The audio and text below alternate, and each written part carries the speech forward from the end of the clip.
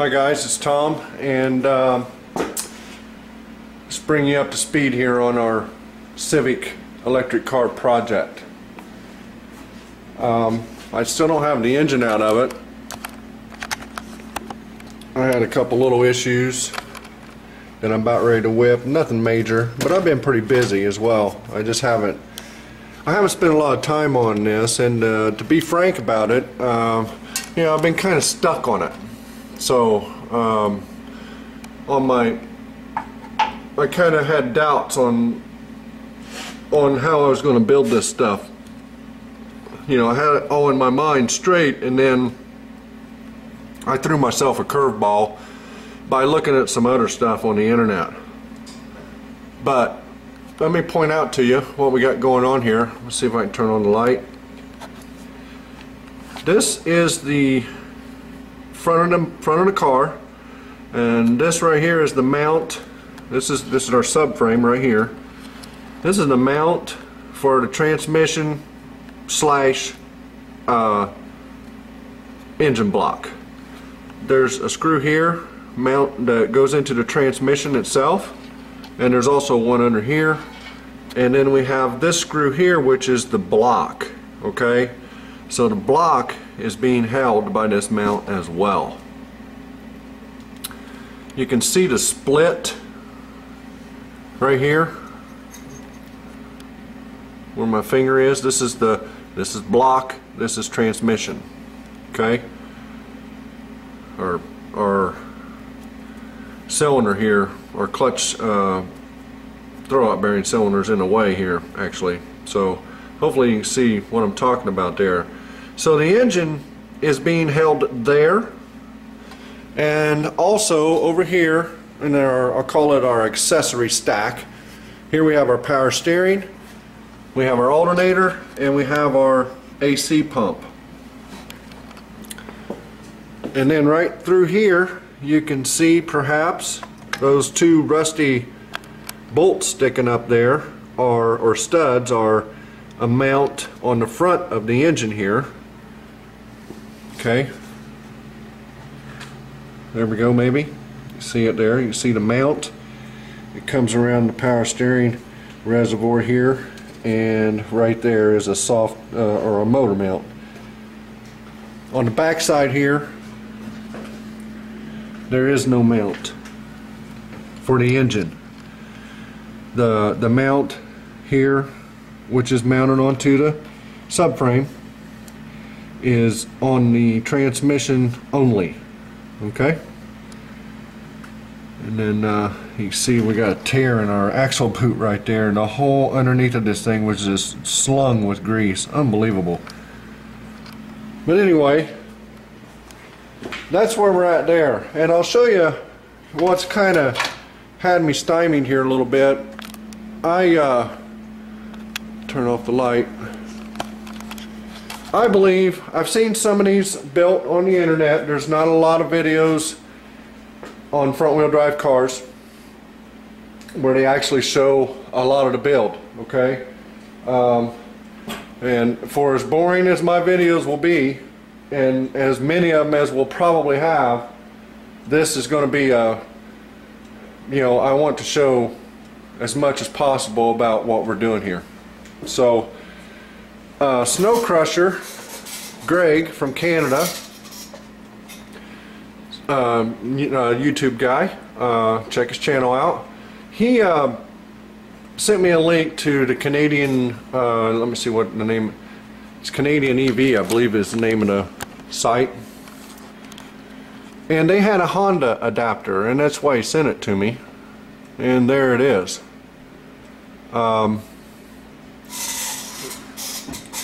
So this adapter will fit, it says down here,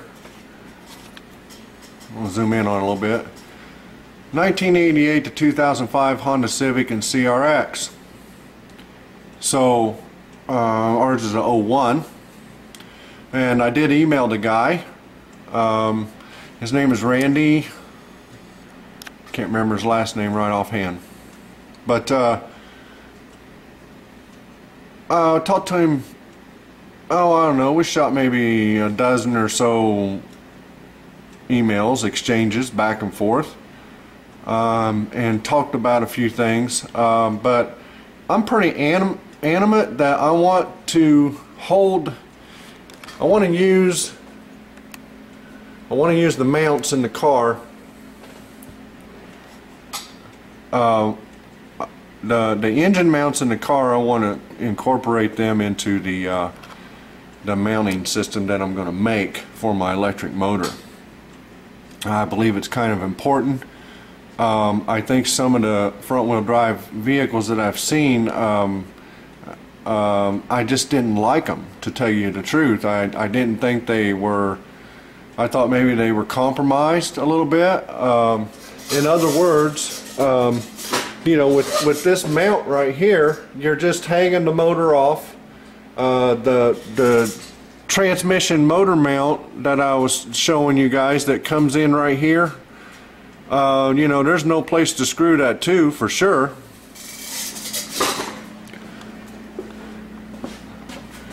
Right here is where we'll be talking about, right there. And I think it's important that somehow or another I get that involved, whether it's through the adapter plate or it's probably going to be through the adapter plate. I need an adapter plate that will incorporate that, I believe. I think that I think that's going to be needed. You know, we're going to have as much torque and maybe more in the future as our gas engine is giving us now. So, and then we're going to use something on the front of our electric motor as well.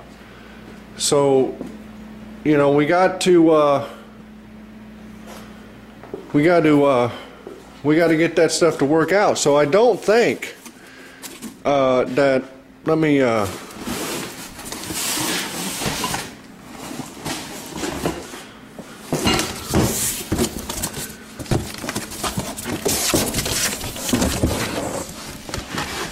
get my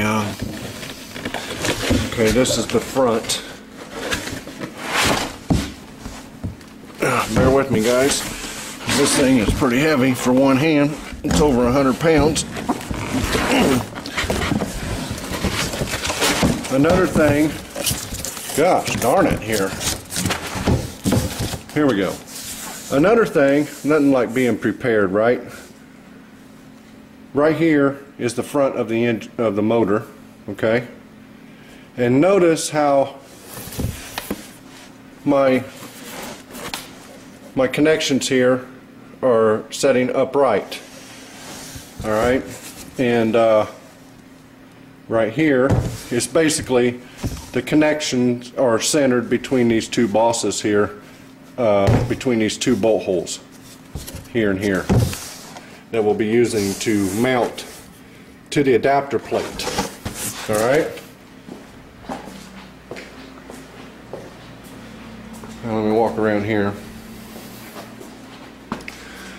Now notice this. This is the top of the plate. Notice the bolt holes almost straight up. So that means there's no possible way that I can have my connectors, my connection, my three phases of my motor straight up on top of the motor. That's just unacceptable to me. For whatever reason, they want to do it, and I think I got a picture here. Maybe. Here we go. This is some pictures that he sent me of a VW that they did. There's a picture of my motor, a motor just like mine, with the VW flywheel and clutch package bolted onto it.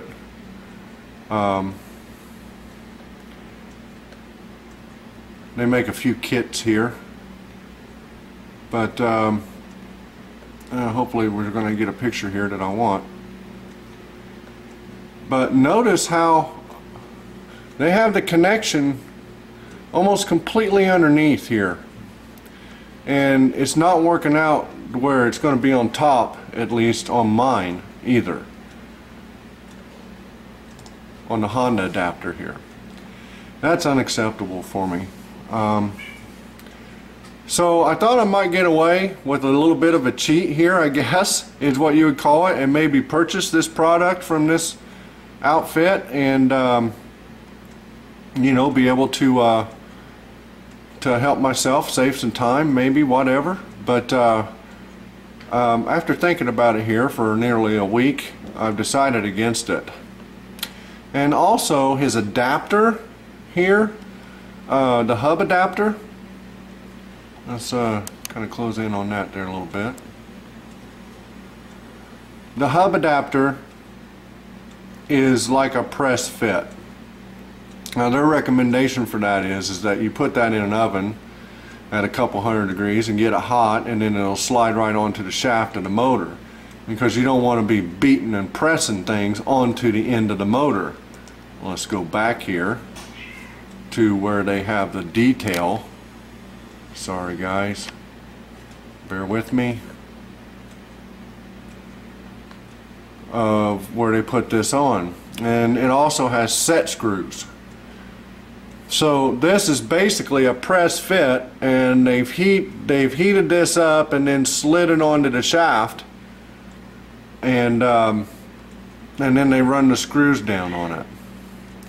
Well, that's okay, I guess, but I'm thinking this'll draw heat from the motor.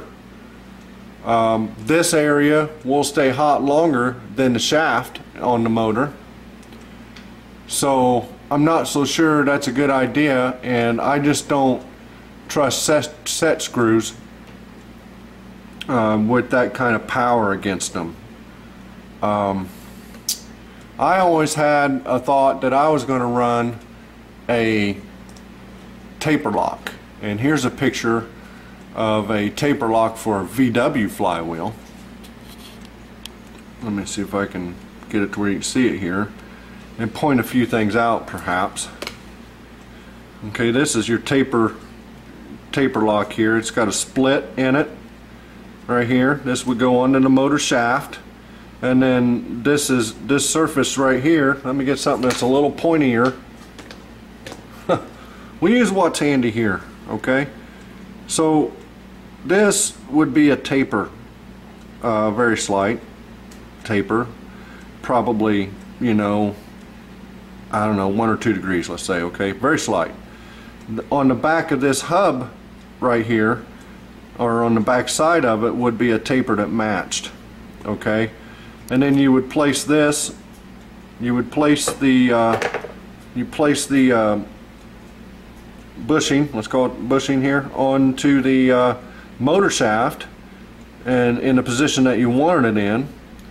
See, you can see it's keyed. And then you would set this on top of that. These 3 bolts right here would go in. There's 3 holes, one here, and one back here. And then they would screw into these holes right here. Now the problem with a taper lock is that it is a taper, and a taper is not as accurate as a straight bore. Never is, never will be.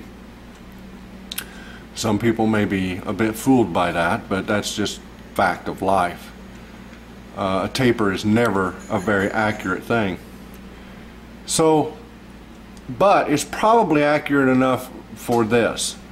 So when you would tighten something like this, you would have to slowly tighten it, and, you know, go very, very slow all the way around until you got them really, really tight, and then you check your run out.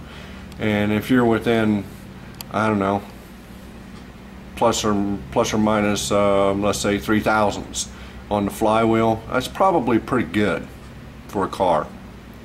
So, but the thing about the taper is it has a great deal of holding power. And not only that, but you would be able to take it apart. If we go back to this hub adapter,